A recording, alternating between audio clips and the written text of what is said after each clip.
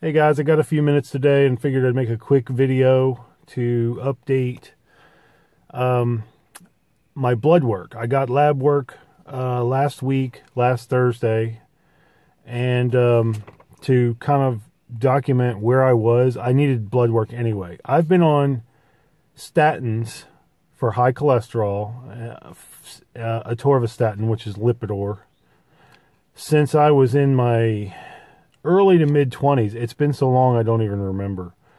But I have familial high cholesterol, lots of risk, high triglycerides, lots of risk factors there for heart attack. In fact, my dad had his first heart attack when he was 37, I think it was, and he died when he was 56 of a heart attack.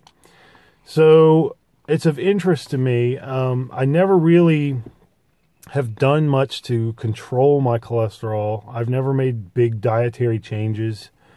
I've just taken Lipitor for, probably going on 2 decades almost.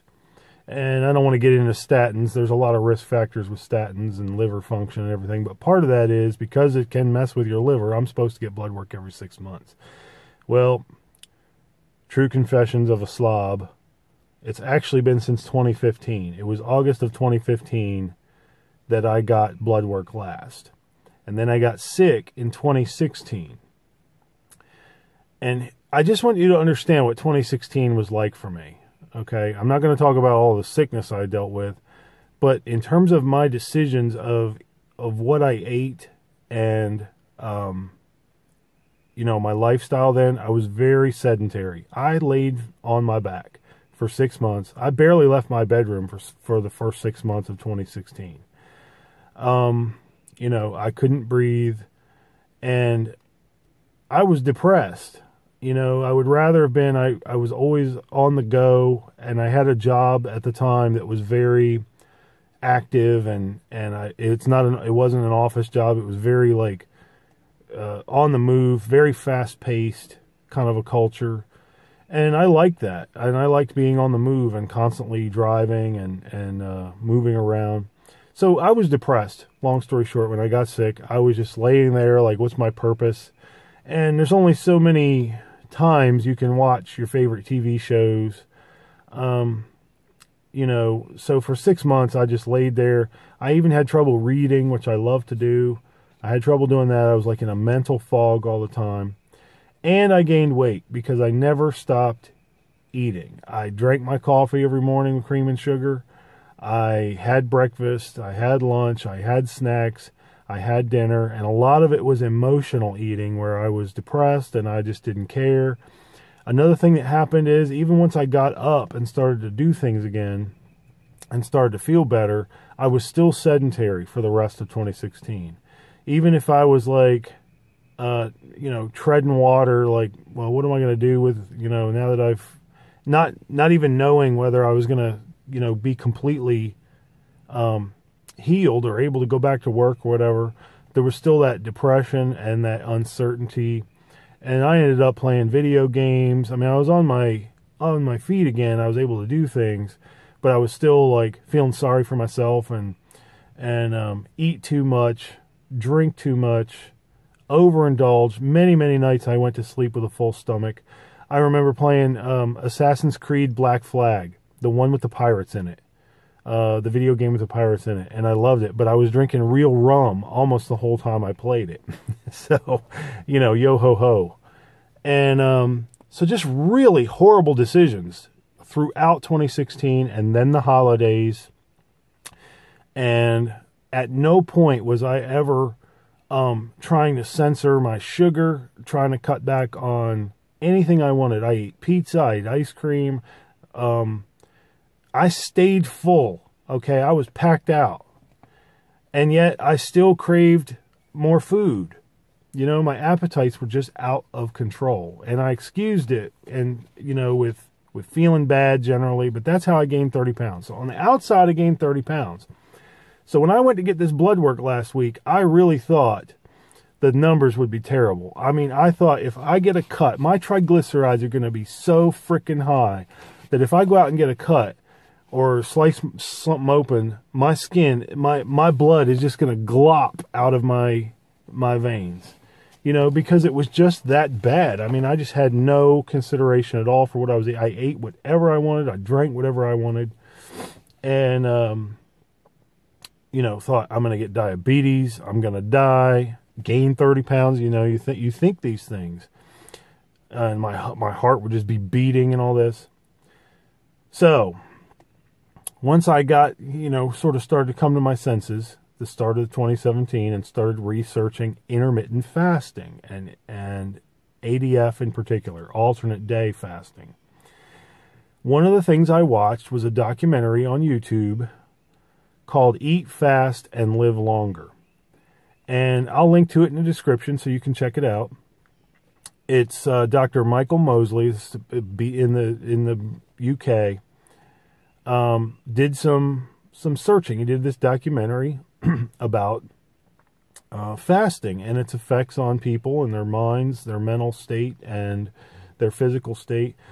And in that program, he got blood work. He fasted for 4 days. He got blood work, and his numbers changed radically in just 4 days of fasting. And he was doing basically a complete water fast. He was just drinking mostly water and tea.